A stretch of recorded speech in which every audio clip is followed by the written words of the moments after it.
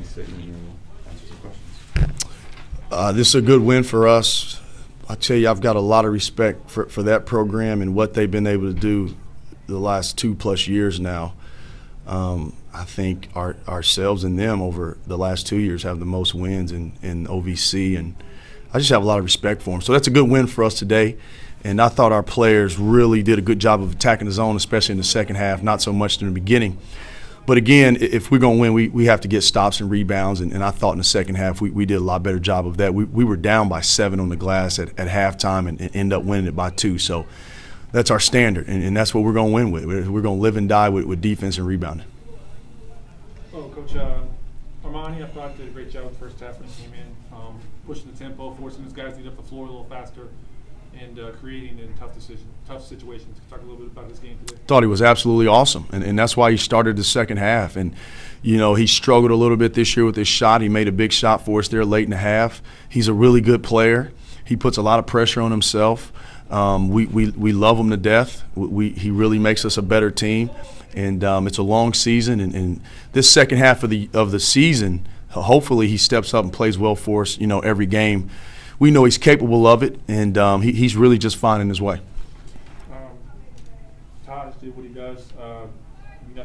Nothing out of the ordinary from him.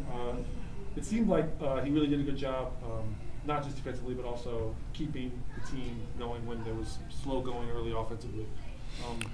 He brings more than just stats, I guess, is what I'm saying.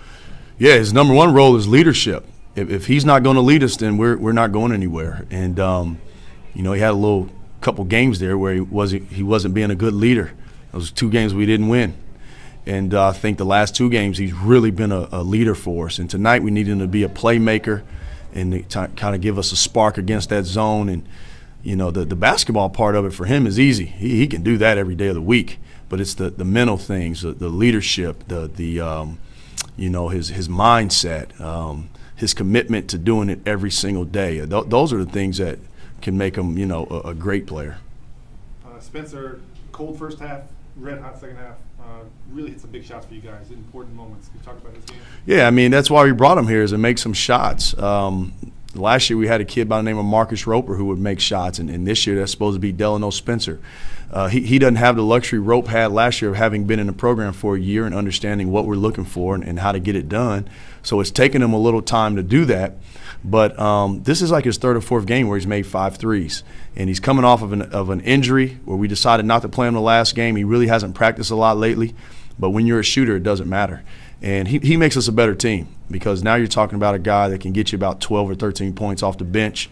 And then once we get our defense back to where it's supposed to be, then that'll only help. And then last thing, I really liked, again, Christian getting in better shape. A couple hustle plays from him really sparked his interest. Yeah, he was awesome tonight. It was a total team effort. His game was the epitome of that. I don't think he scored a basket, but I mean, he defended. He helped on those guards. They've got 2 of the best guards in the league. He rebounded. He rebounded out of his area. He rebounded above the rim. He deflected balls. He protected the basket. Came up with loose balls. Handled it against the press. Defended ball screens really well. It's just a total team effort. And you know, when I told him he wasn't starting the second half, he just kept on doing what he does, and that just, you know, speaks to the character of the kid. And that's really why we won tonight. Thanks, Coach. Thanks.